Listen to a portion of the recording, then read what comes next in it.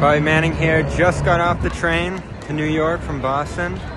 Quick ride. We are here tomorrow at MSG. First game ever covering at MSG.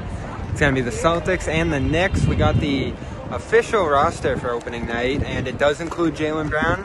Inactive Al Horford as expected. He didn't fall within the 10-day return time for COVID. Brown is within that frame. Latest we've heard, though, no availability today. He's got to test out of that COVID list, health and safety protocol, whatever you want to call it. You got to get consecutive negative tests to get out of that. Although the fact that he's with the roster is promising in that regard.